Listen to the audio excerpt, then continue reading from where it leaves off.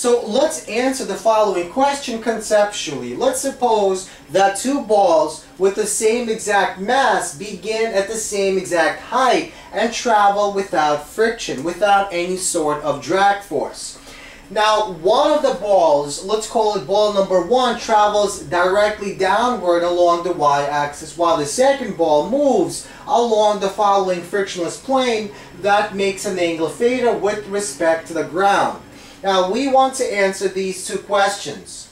Which ball will have a larger velocity at the bottom, a larger speed at the bottom, and which one will get to the bottom first? Well, let's begin with the first question. Which object, which ball will have a larger speed at the bottom?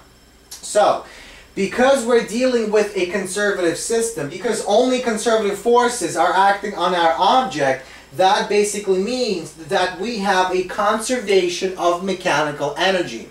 So the mechanical energy throughout our system, throughout motion, remains constant. So let's find what the energy is, mechanical energy, for ball number 1 and ball number 2. Well, both of our objects begin with initial velocity of 0. So neither of the objects at the beginning have kinetic energy.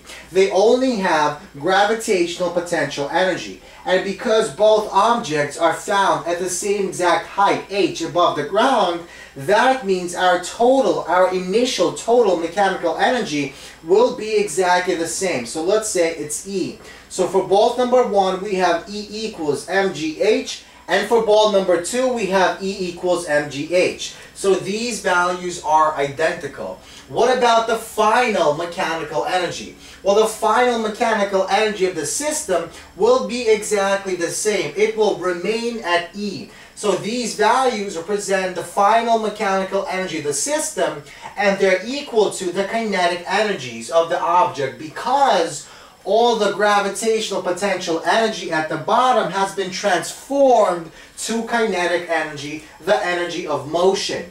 So because the objects begin at the same exact height and under the same conditions, meaning they both have initial velocity of 0, at the end they will have the same exact velocity. So once again, the two objects will reach the same exact final velocity, final speed, because they will begin at the same exact height above the ground. Now, what about the second question? Which object will reach the ground first? Well, in order to answer that question, we have to think about which object has a higher acceleration. So both of these objects have constant acceleration, but notice object number 2 has a smaller acceleration because it's 9.8 meters per second squared times sine of the angle theta.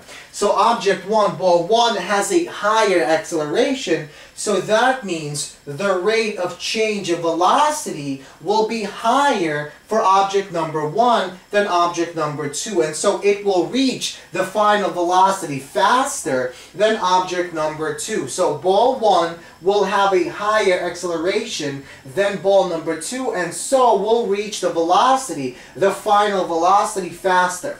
So even though the two objects will have the same exact final velocity, they will have completely different time periods that will allow them to reach that final velocity.